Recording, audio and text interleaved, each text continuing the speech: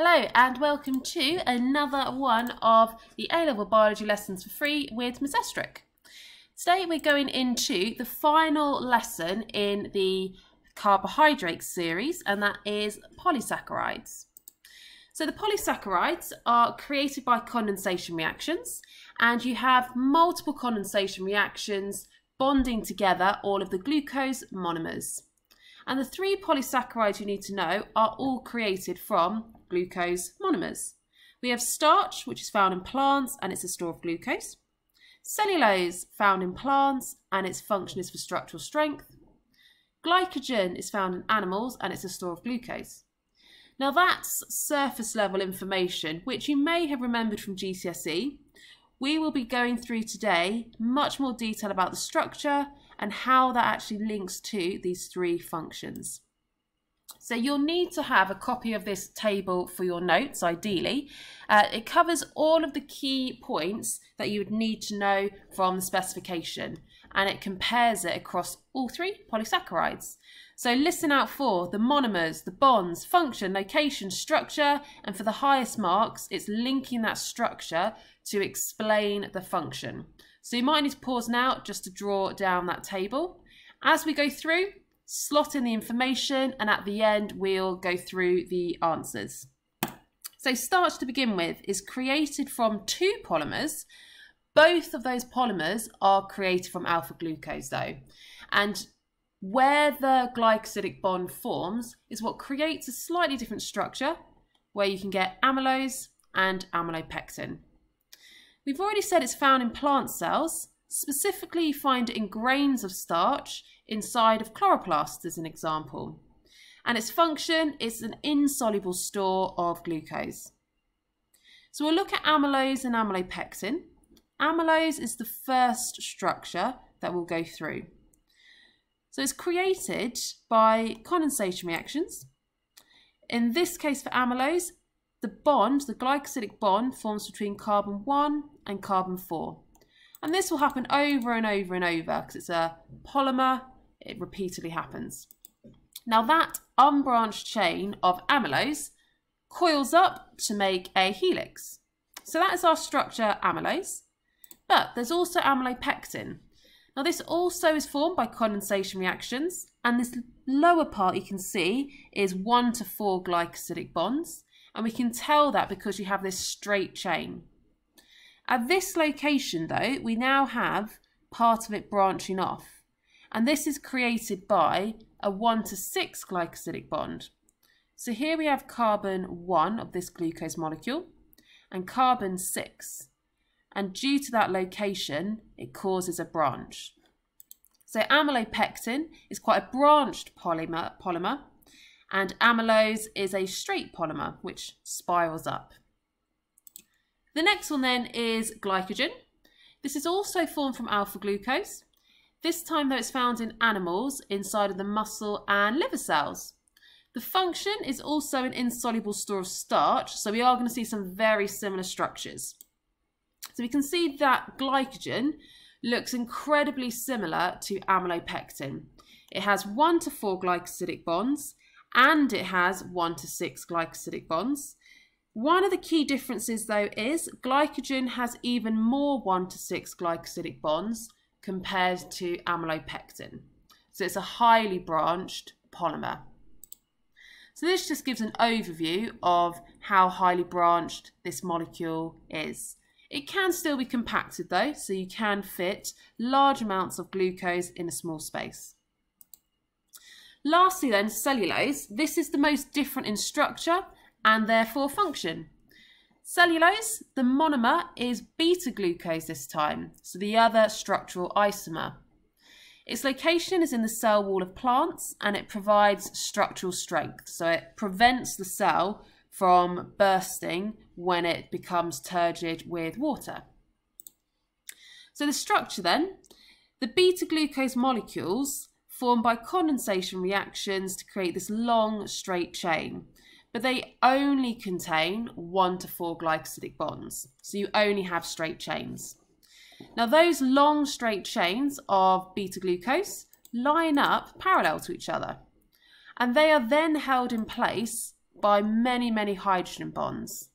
And that's what these blue lines here are representing. Lots and lots of hydrogen bonds. So if we were to describe the structure that we've got so far, you'd get a mark for describing that there are long, straight chains. There would be a second mark for pointing out that these chains are held by many hydrogen bonds to form a structure which we call a fibril. So all of these long, straight chains held by many hydrogen bonds, that is a fibril. Now the way that this provides structural strength is because of the number of hydrogen bonds. So I've pointed out here, an individual hydrogen bond is weak. Due to the large number, collectively they provide the strength to the cell wall. So that's it. That is our 3 polysaccharides, and we'll go through the table so you can just check you have noted down all of the key information. So first of all, the monomers. We have alpha glucose in starch and glycogen, and cellulose is beta glucose.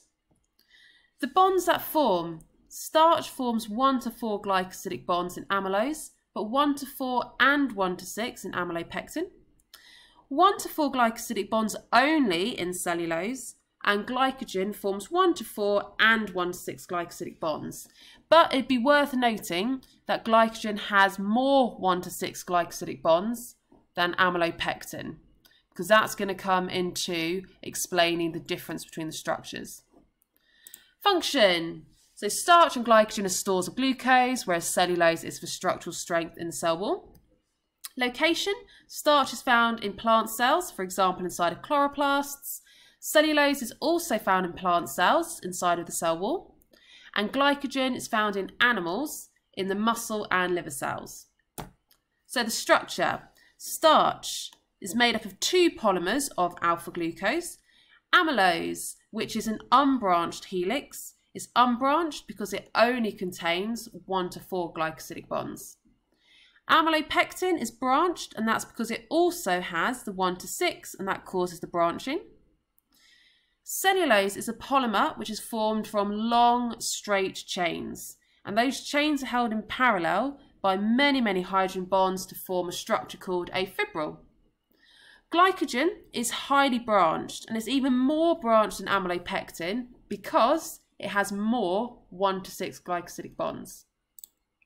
So the last part then is the explanation of how the structure provides the function.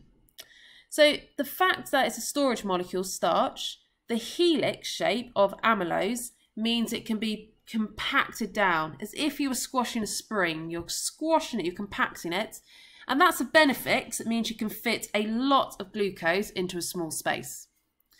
It has a double advantage though, because it also has amylopectin, which is a branch structure, and having lots of branches coming off provides multiple exposed ends of the molecule, and that provides a larger surface area for enzymes to attach, and therefore they can rapidly hydrolyze starch back into glucose to release the glucose to the plant if it needs it. The last one here is insoluble. Now that is the same for all 3. So all 3 polysaccharides are insoluble in water, and that is an advantage because if it doesn't dissolve in water, it will not affect the water potential, and therefore it won't affect osmosis. Now that's a benefit because it means you won't end up having excess water moving into the cells, potentially causing them to burst, or in plants, making them become turgid. Cellulose. So cellulose, the key point here is because those long straight chains are held in parallel by many hydrogen bonds, collectively they provide the strength to the cell wall. And lastly then, glycogen. This is also a branch structure, but it's even more highly branched than amylopectin. So that means it can be even more rapidly hydrolyzed back to glucose.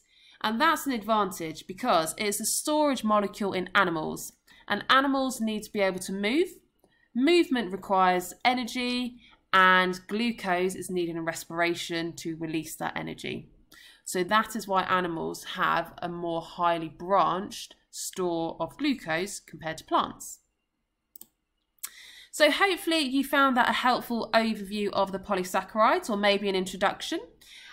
Maybe look over it again if you need to just check you've got all of those details in the box. If not, go on to practicing some of the questions or even going on to a test now on the carbohydrates.